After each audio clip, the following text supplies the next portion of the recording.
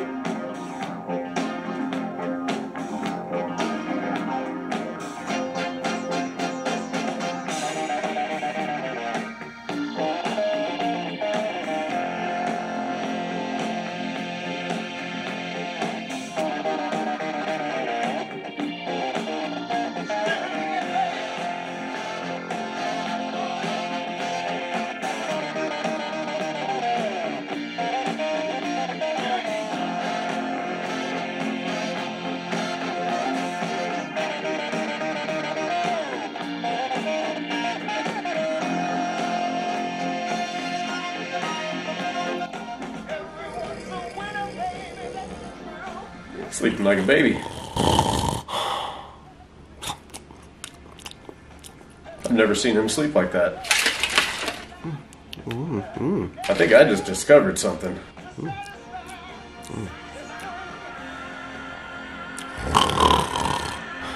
Should have used that trick a long time ago.